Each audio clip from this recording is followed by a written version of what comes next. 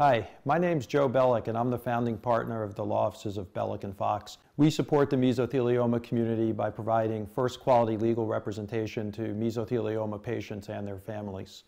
During these troubling times, we're proud to support the Mesothelioma Applied Research Foundation so they can continue the work that they do every day on behalf of mesothelioma patients and their families.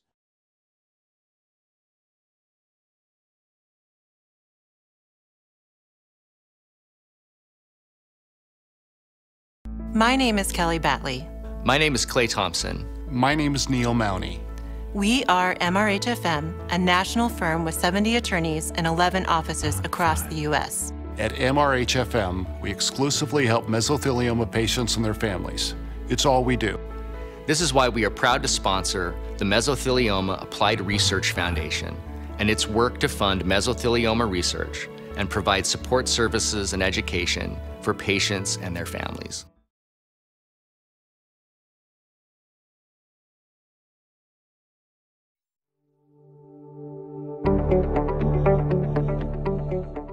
At Novacure, we strive to extend survival in some of the most aggressive forms of cancer through the development and commercialization of our innovative therapy called Tumor Treating Fields. Novacure is pleased to partner again with the Meso Foundation.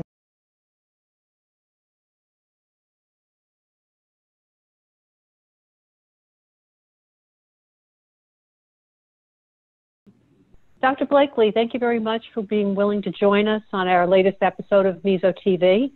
I know you're a surgeon. You practice at the National Cancer Institute, National Institute of Health. Could you introduce yourselves to us and tell us a little bit about, your background and your interests at the National Cancer Institute? Sure. And first, thank you very much for having me. It's a real honor to be able to talk to you more about my work here so far at the NIH and what I hope to do in the future. So a little bit about me. I had done my residency training in Rhode Island before doing my fellowship out at City of Hope in California. At City of Hope, it was a unique situation in that we had a very close interaction with gynecologic oncologists, and we had a very busy surgical oncology program for peritoneal surface malignancies. And so a lot of my clinical volume and fellowship and a lot of my interests aligned with peritoneal surface malignancies, including peritoneal mesothelioma. I started here at the NIH in September of 2019, and my areas of clinical and research interest include mesothelioma and other peritoneal malignancies, as well as sarcomas such as gastrointestinal stromal tumors. Focusing more on the peritoneal surface malignancies, what we're looking at is developing protocols for improved treatment directed towards the peritoneal cavity, either ahead of, during, or after cytoreductive surgery. And so for peritoneal mesothelioma specifically, areas of interest would be evaluating different regimens for heated intraperitoneal chemotherapy, and then looking at other sorts of regional treatments, whether through immunotherapy or something of the like. Thank you. So, I have a question. As you said that, you were involved with the gynecologic oncology groups as well. Why is there so much difficulty in the initial diagnosis of peritoneal mesothelioma that so many women are diagnosed first with ovarian, may go through some ovarian regimens before, they come to the conclusion that this was actually a peritoneal mesothelioma? That's a great question. It's a question we also face with appendiceal cancer. And I think a lot of it comes down to the pathology review. A lot of it comes down to the quality of the tissue that's being evaluated and just the expertise of the person who's obtaining that tissue as far as identifying the ideal areas to biopsy and providing a good sample. And so it's a very common story that the patients are misdiagnosed initially before ultimately getting that pathology review and coming to that final diagnosis. And so this is a story I've heard time and again. So do you think it also has something to do with, many times people with mesothelioma will evidence high levels of CA-125, and there's sort of a natural prejudice to think it's an ovarian because that's an approved marker for ovarian, but something we follow in mesothelioma, but not really an approved marker? Absolutely. Absolutely. And I think that tumor markers are very patient specific in the sense that sometimes they're not very good markers and sometimes they're misleading when they're elevated. And so it's certainly not 100% specific to ovarian cancer. And we see this with mesothelioma and other types of cancers as well. And I also think that some people will look at peritoneal mesothelioma as more of a diagnosis of exclusion, to say that the common things are common and people commonly see ovarian cancer. And we have that disconnect with appendiceal cancer, and I think mesothelioma is certainly right up there. I think the other aspect that's interesting with mesothelioma is that, similar to ovarian cancer, it does tend to have a little bit more of a sensitivity to the immune system. And so I think the interest, particularly with the recent FDA approval for pleural mesothelioma of immunotherapy, will soon be extended to peritoneal mesothelioma, just like with ovarian cancer. And so I think that there are some similarities that we see between mesothelioma and ovarian cancer that are stronger than with other sorts of cancers that go to the peritoneal cavity, that help to lead to that confusing of the two in many cases.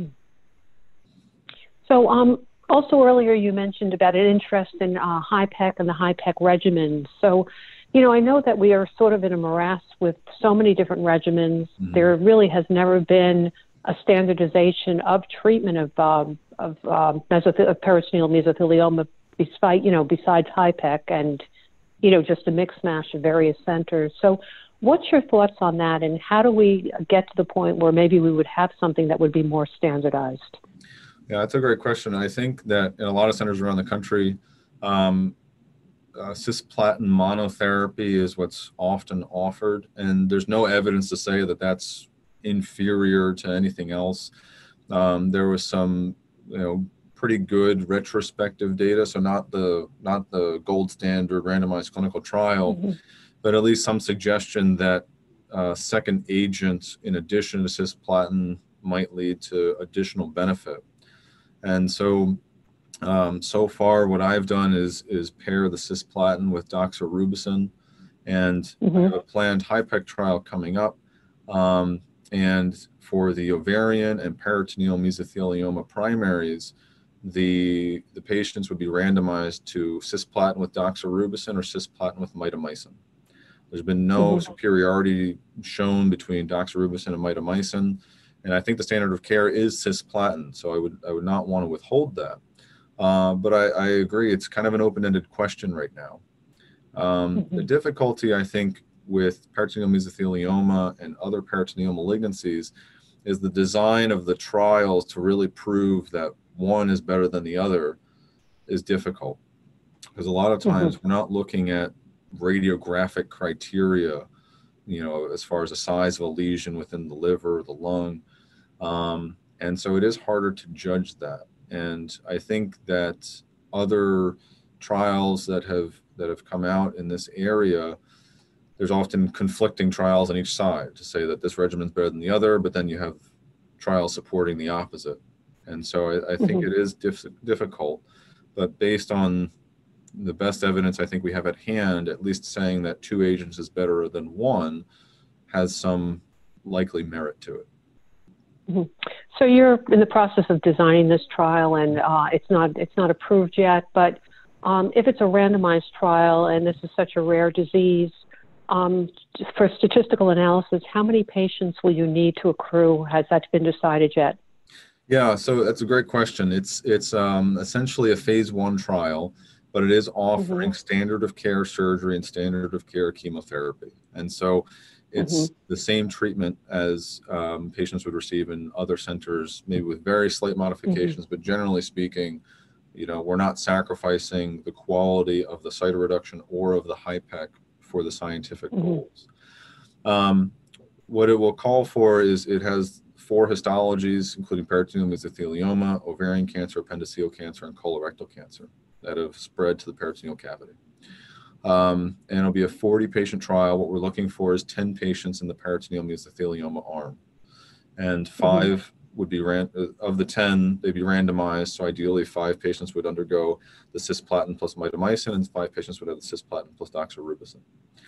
The main scientific goal of the trial is we have a lab-based platform, and what we're able to do is take peritoneal tumors, harvest them, and put them in this system and keep them alive for several days. This allows us to study how the tumors react to changes in environment or even to exposure to chemotherapy. And what we'll do is take some of these tumor nodules early on in the surgery, put them in the system, and simulate the same HIPEC treatment in this system. You know, the same temperature, heating, and the same relative dose of the chemotherapy as the patient would receive. The patient, meanwhile, would have their cytoreductive surgery and have the HIPEC that they were, you know, one of those 2 treatments that they were randomized to.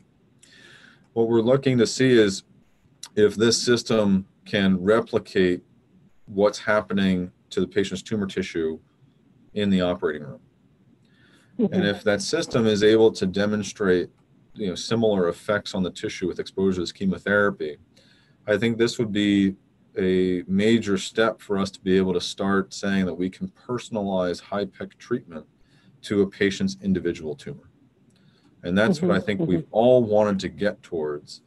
I think other models have fallen short because when we look at just cell culture with cells on plastic, they react differently, they behave differently than when they do inside the body. And when we look at other things like organoids, a lot of times those cancer cells have been processed and the organoids consist only of the cancer cells. And so you lose that interaction of the cancer cells with their environment. And the same can be said with mouse models, is that when we take patients' tumor cells and put them into mice, we don't have the same immune system as mice do. And so sometimes what we see happening to the mouse doesn't translate to what we see in people. And we think that by being able to preserve that environment of these tumor nodules, expose them to chemotherapy, and study the response, we think that's going to have a better correlation to what actually happens to tumor cells in patients during HIPEC. Yeah, because I mean, that goes along with when we talk about bystander cells, et cetera, that there's that whole microenvironment where they're interacting. Absolutely. So this really would lead us to a more personalized approach then. Yes. That, you know, as we move forward, different drugs and, you know, as we see new things come into the clinic, you know, particularly immunotherapy. So are you going to be looking at all histologies or, you know, who would you take into this clinical trial? So the criteria are pretty loose in the sense that we want histologic confirmation and basically to feel that we can achieve a complete cytoreduction. I wouldn't want to put anybody through a surgery where we didn't think that we could achieve that cytoreduction because then the HIPEC isn't of as much benefit. There is some data to say that even in an incomplete cytoreduction, the HIPEC can be beneficial. But I think that even in peritoneal mesothelioma, that's where there's a role for neoadjuvant or preoperative chemotherapy or even immunotherapy to try and downstage and facilitate that surgery afterwards. But aside from that, the criteria are pretty wide open. We don't, and the only other thing would just be to say no disease outside of the abdomen. But for peritoneal mesothelioma, generally speaking, that should not be a problem. So will you be accepting biphasic and sarcomatoid patients or just epithelial? That's a great question. I haven't specified the subtype histologically of peritoneal mesothelioma. I think that it's a very good question. I think we tend to find that the epithelioid subtype does better with the cytoreduction of the HIPEC. But that being said, I think that with a sarcomatoid or biphasic, those patients often also respond a little bit better to the systemic therapies. And so I think that somebody with a sarcomatoid or biphasic histology who undergoes a neoadjuvant therapy of some kind, whether it's immunotherapy or chemotherapy, has a good response, then I think that that would be somebody I would certainly consider for inclusion. Great, good. So, I mean, this is, you know, we had started excluding biphasic and sarcomatoid for many years, but I know when I look back at, some of the data we had collected many years ago, we found that with repeated chemotherapies, our sarcomatoid patients remained without evidence of disease, but when we stopped, they relapsed. So perhaps the debulking, and then when they relapse, they still are, have less disease burden than they had before. Perhaps the institution of immunotherapy or, something novel at that time really can extend survival in patients with, with a more aggressive histology. Absolutely. Yeah.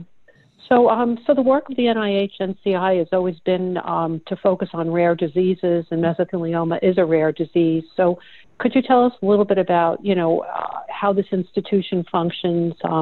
Because people think it's an institute. What does an institute mean versus going to a regular practice?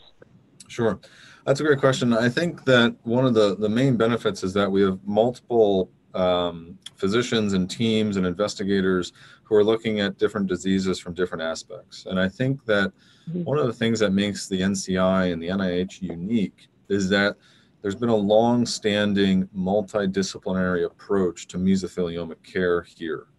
And I think that collaborating with folks such as Dr. Hassan and Dr. Schrump from medical oncology and thoracic oncology is very helpful, because a lot of times we need to be able to provide a complete system of care. And so patients who have bicompartmental or tricompartmental disease are able to be evaluated and treated in sequence all in-house here. And they tend to be some of the more challenging patients to take care of and decide which compartment do we address first and what sequence and how do we go about coordinating that care. But I also think there's some novel investigations here, and I think two good examples I would provide. One is that there's a big interest here in learning more about BAP1 mutations. And as we found, BAP1 predisposes patients to pleural mesothelioma and peritoneal mesothelioma and renal cell carcinoma. Our urology group here is incredibly interested in familial types of renal cell carcinoma, including from BAP1. And I think that, again, it's another example of just how multiple disciplines have come together to figure out how can we best care for these patients.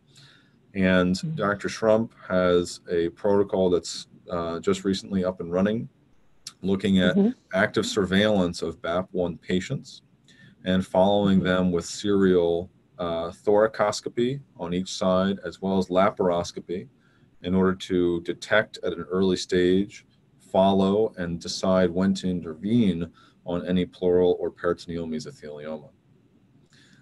So that's one aspect that I think is unique, and I think it's about 15% of patients with peritoneal mesothelioma will have a BAP1 mutation, if I'm not mistaken. So that's a substantial number of patients. And I think this surveillance trial will allow us to learn more about the disease biology and how it compares to non-BAP1 mesothelioma, and also better refine guidelines as far as when to intervene and recommend something like a pleurectomy decortication or cytoreduction in HIPEC. Thank you. And do you think that, I'm sorry, just a quick question.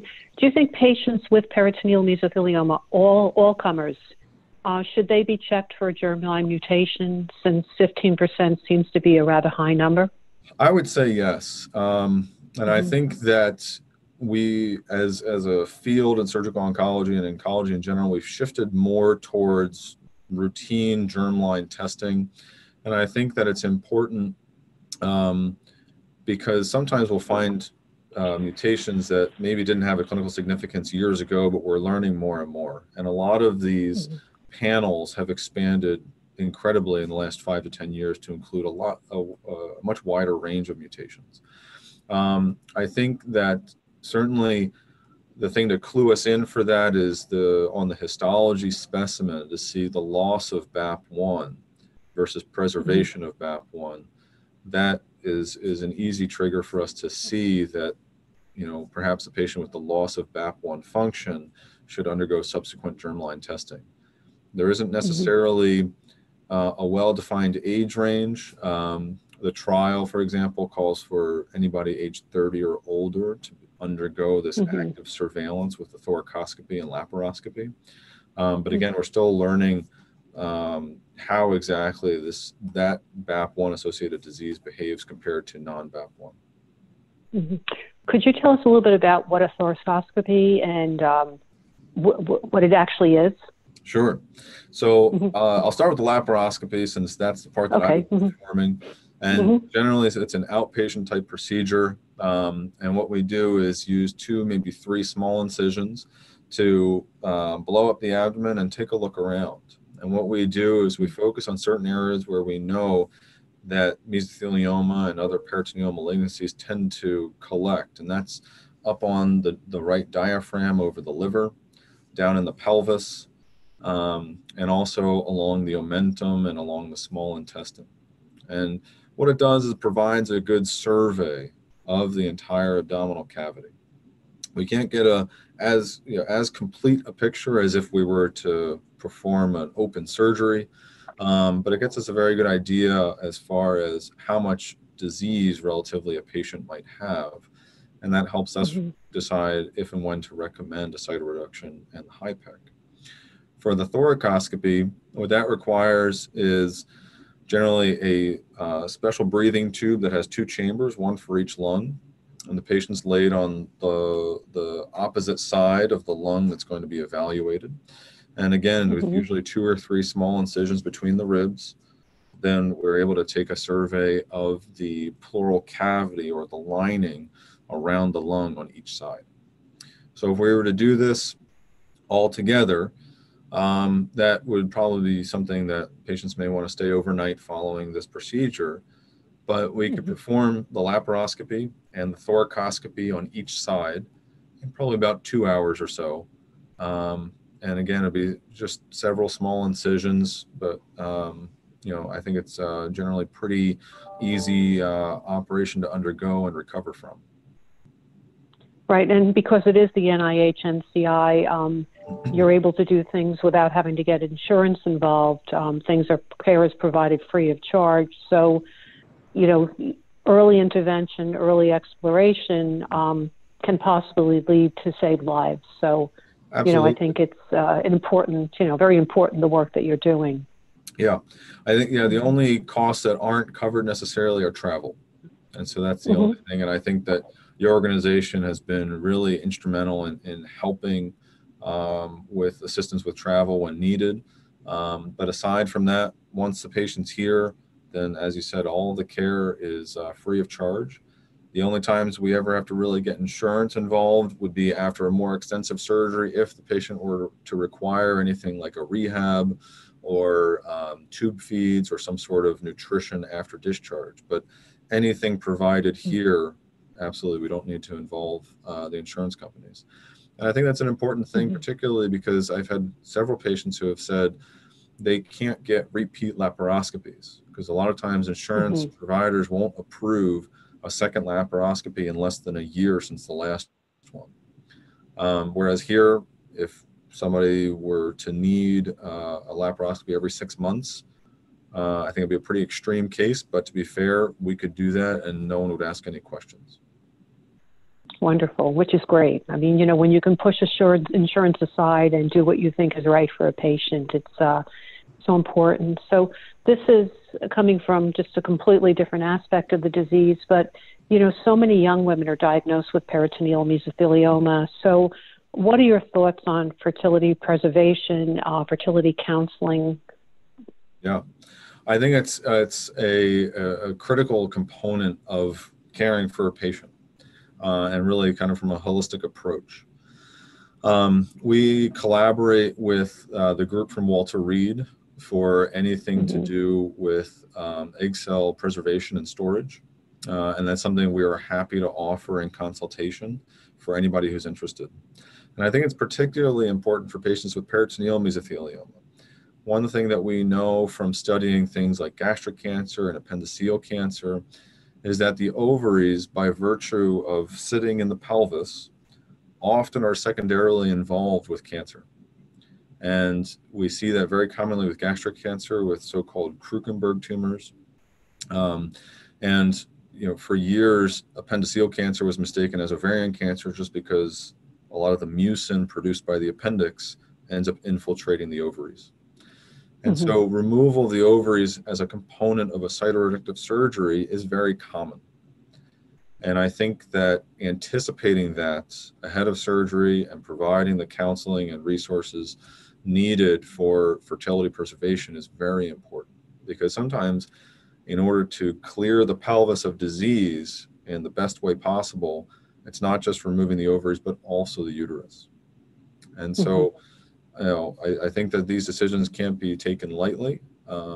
And these are very important parts of treating the disease. But I think from the patient perspective, absolutely the fertility preservation considerations are really important.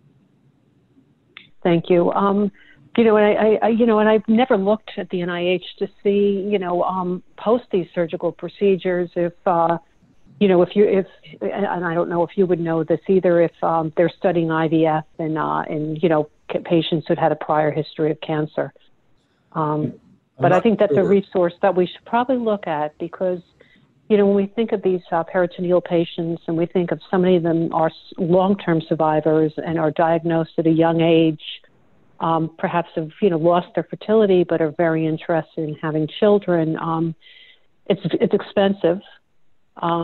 So if we could find, a center or a site that, is exploring this at no cost to the patient or insurance, I think that's something that, I've never had a conversation about with anyone at the NIH, but perhaps it's a conversation we should open. Absolutely. No, I think it's very reasonable. And so I think you raise a really interesting question, and something that we'll definitely have to look into. Thank you. And before we end the interview, I just have another question for you. So, patients who've had HIPEC have done well with it, and then the disease has come back. Are they always candidates for HIPEC, or are there other unique ways that we might treat the disease? I mean, of course, depending on, the location, amount, et cetera. Right. I think that's an excellent question. That brings me to the other area of investigation. There's a lot of interest here at the NIH in using what's called an immunotoxin. And what it does is it targets tumors that express a protein called mesothelin. And we see that mesothelin is expressed in mesothelioma, as well as other cancers like gastric cancer. And so another protocol that's in the works right now with Dr. Schrump is looking to use this immunotoxin in order to perfuse a patient's chest after they've undergone surgery for recurrent pleural mesothelioma. And this is something I've talked about with Dr. Schrump, as well as the developer of the immunotoxin, Ira Paston. And there's a lot of interest in using this for peritoneal mesothelioma as well. And so the current concept and how this protocol would be designed, and again, it's in the design stages, so we're a little ways away, but what we're considering doing is using it in two ways. So for patients who present for the initial cytoreduction and HIPEC, to undergo that standard treatment, but then potentially leave a catheter and infuse the immunotoxin into the peritoneal cavity in the early days after surgery, before discharge. And the other is to potentially use the immunotoxin instead of HIPEC following a repeat cytoreduction. And I think that's probably of more interest to the patients who have recurrent disease, because depending on how much time has passed between the initial cytoreduction HIPEC and the recurrence, it may make sense to redo the HIPEC if it's been several years. But if it's been only 1, 2, or 3 years since the first HIPEC, then arguably a different approach to the treatment probably makes more sense. And this is where, instead of chemotherapy in the perfusion, what we're looking at is the stability of this immunotoxin to perfuse it at the elevated temperatures in a HIPEC type fashion. But we think that the immunotoxin's greatest effect and greatest benefit is following a cytoreduction when the amount of disease is as low as possible. And in this way, it primes the immune system to target these cells that express mesothelin. So it's a slightly different approach to immunotherapy than what we might see on TV as far as Opdivo and Keytruda, but it has a similar kind of concept in order to very specifically target these malignant cells using this immunotoxin. And so I'm hoping that by the end of this year, this is something that we have up and running. Dr. Shrump is doing a lot of the legwork as far as determining the stability and kind of kinetics of how this immunotoxin would work in the pleural cavity, which we can then extrapolate to the abdominal cavity and design this trial where we would be able to treat both patients who are coming for the initial cytoreduction as well as for those who have recurrent disease. So I guess one area of concern would be, the development of fibrosis, scar tissue that would prevent, a full perfusion through the abdomen. Is there any work being done to see if we can prevent or at least slow down this formation of scar tissue in those patients? That's a very good question. And I'm not aware of anything at the moment. I think that we're probably still mostly focused on figuring out how to best eradicate the disease and prolong the basically survival and optimize the benefit of the surgery and the chemotherapy. As far as the prevention of the fibrosis, I think that's an interesting point that you raise and something that's, I would say, probably under-investigated. All right, well, thank you so much for this conversation. I think we've given everyone a lot of information. Is there anything I haven't asked that you'd like to discuss? Not necessarily. I think you covered a lot of what I wanted to talk about. I would like to say that even though the HIPEC trial isn't currently up and running, I'm more than happy to talk to patients who are looking for a second opinion or a third opinion. And I'm happy to review anybody's case and render an opinion. And also we can still provide care here, even if it's not on an active clinical trial protocol, but under a standard of care. We have a protocol for that. And so, I think that we're happy to help in any way possible. Thank you so very much. I really appreciate you taking the time to be with us today. And I know we'll have some follow-up with you. And, we're thinking of maybe planning to have some opportunities for some of our leading researchers and physicians to meet with patients and answer some questions directly. So that'll be in the works at some point. And thank you again. Appreciate the time. Of course. Thank you very much for having me. I really enjoyed this.